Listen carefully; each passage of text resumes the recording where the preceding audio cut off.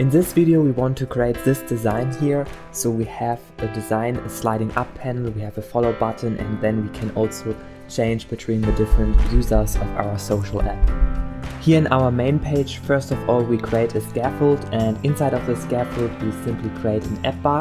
The first thing is we set here the elevation and background color to not existing, so that it is not hindering us.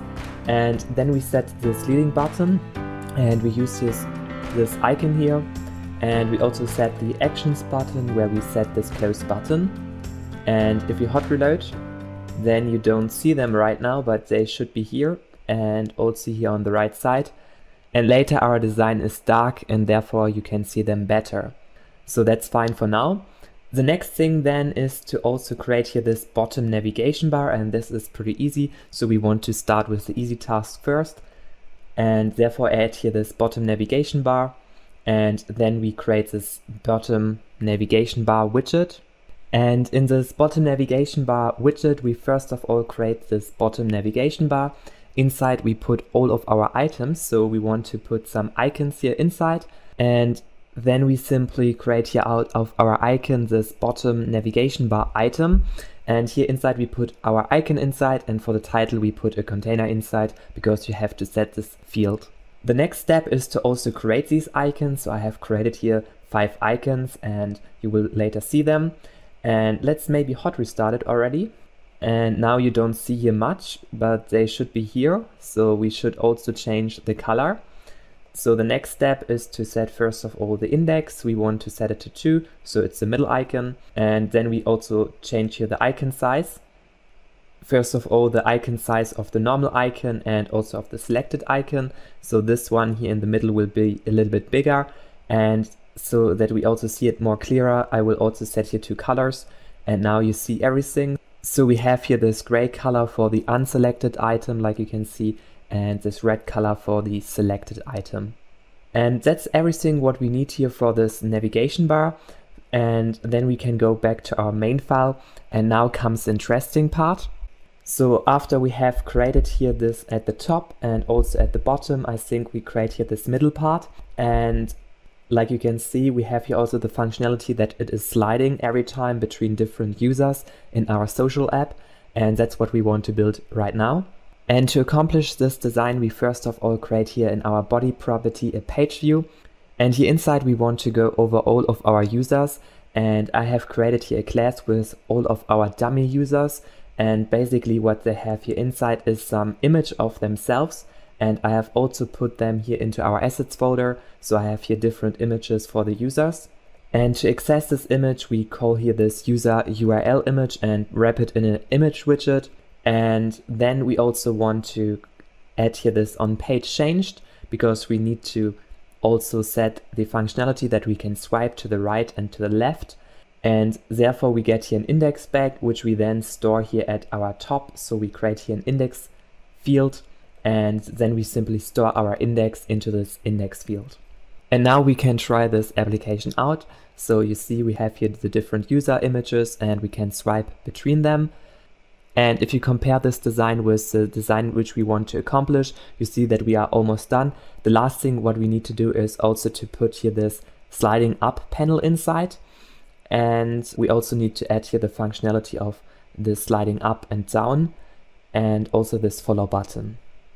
For the sliding up panel, we will make use of the sliding up panel. So put it into your PubSpec YAML, into your dependencies inside.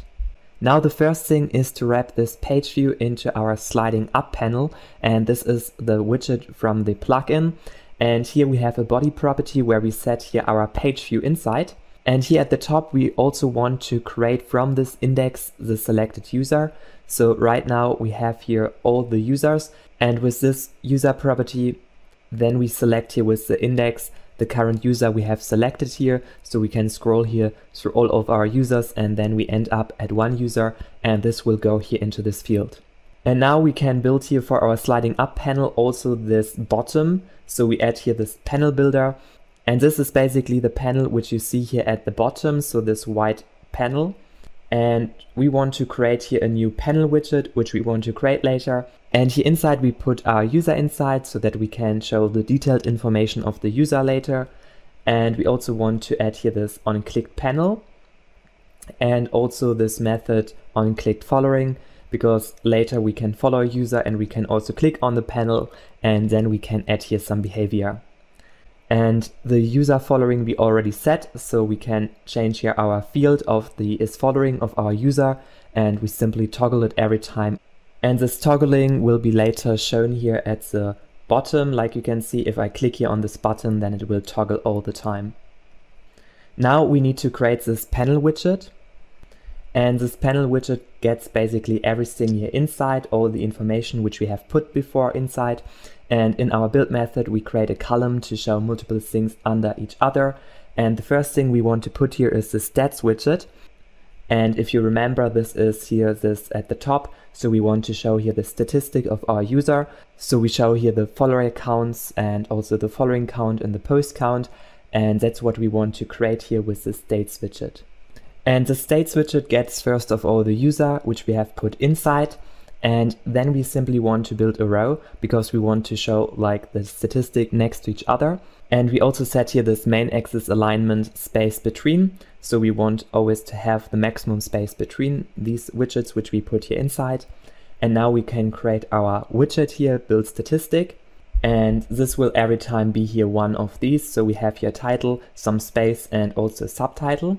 So let's create it here. So basically we put here a text and value inside, which will be our counter. And then we have here a column. And the first thing is to display here the value. So this will be our following count, for example, and I give it also text style. The next thing is then a little bit height between the texts. And then we also show here this text itself. And now I can already hot reload it.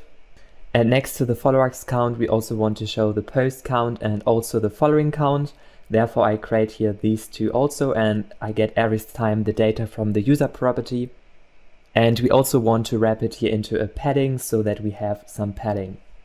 And right now you don't see this information here on the right side, which we have created. You only see here this panel widget. And therefore we go back to our main page. And here inside of our slide up panel, we can add some properties. And the most important property might be this color. So we can set it here to transparent. And now you see that we have here this followers count and the post count and also the other count. And now we are already pretty close to the main design. We only need to add here this sliding up panel below. So we have already the sliding up panel, but we will add here this white container, and then we put here the user detailed information inside. In this panel widget, we create now next to our stats widget, so we create under it our profile. And herein we want to put the detailed information of our user. So let's create here this method build profile. And then we get first of all a gesture detector, and we want to handle here the tab so that we can register every time the tab if we click on this panel, and later we can then slide the panel up and down. And now inside of this we want to put all the information inside. So first of all I add a little bit padding, and now we want to add here the profile details inside. So let's create this method. I put here also the user inside, and the first thing is that we start here with the column. And now we should build here this description text and also here this photo text, and below it you see the photos, and that's what we want to add right now. So the first step is to put here our user bio. This is the description. Then we add here this photos text, and under it we want to put the images. So we also put here some height. And then we put here our images into an expanded so they get the remaining space. And here inside we create a list view with all of our images. So I set the axis to horizontal so we can scroll here between all of our images. And then we put here from our user the photos inside. And basically what we do here inside is to create a container with some height and width of the image, and also some padding to the right so that if we have multiple images that we have some padding between them. And here inside we basically create this image. Now if I hot reload you don't see much. So if I go here up you see everything is here in black and we already have the images, but we want to make this also white. So we go here to our build profile where we create it, and here we want to wrap our profile into a container. and then we set a decoration. And here basically we want to build this panel, so we want to build this white decoration. So first of all I add here the radius, and this here makes the top left and top right corner later rounded. And then we also want to set here this color, and we want to set it to white. And like you can see now, we get here this shape, and this is all done with this container and this decoration. And inside we have our description text and the photos. The photos right now are stretched, but we will later care about it. And now the next thing is to build also the upper part. So we want to create here this username and also the follow button. And to create this user, we go to our profile, and then we also wrap here our profile details in an expanded. And before we add some space, and then we also want to set this panel header widget. And here inside we basically want to put the user inside and this on-clicked following, because in this panel header widget we also have this follow button, and therefore we pass here both information inside. So now the next step is to create this panel header widget. And in this panel header widget we put all the information, our user and on-clicked following inside, which we have passed inside before. And here in our build we create first of all the row, and then we want to place the username next to the follow button. So let's look at it again. So here is the username, and this gets then expanded, and here we have a follow button, and under the username we have the location. So first of all we write then here build user, where we want to build our username, and we create here this method, and this is a column. And the first property is then the username itself with some style, and then we have a little bit space between, and under it we put the location inside. And next to the username is the follow button, and this follow button I have already created in a different video, and I will link it into the description box of this video. And now we can look at how this looks like. So we get here this information, and like you can see, this also needs to get expanded. So what we will do is we wrap here our build user into an expanded, and now we have here our expanded and follow button, and this looks already really good. And we also can toggle here between our follow state already. So we can follow here something, we can go to the next user, and then we can follow, and we can go back to the other user, and then he keeps this information. And now if you compare here these two designs, you see here at the bottom that we have too less content showing, and we need to increase it.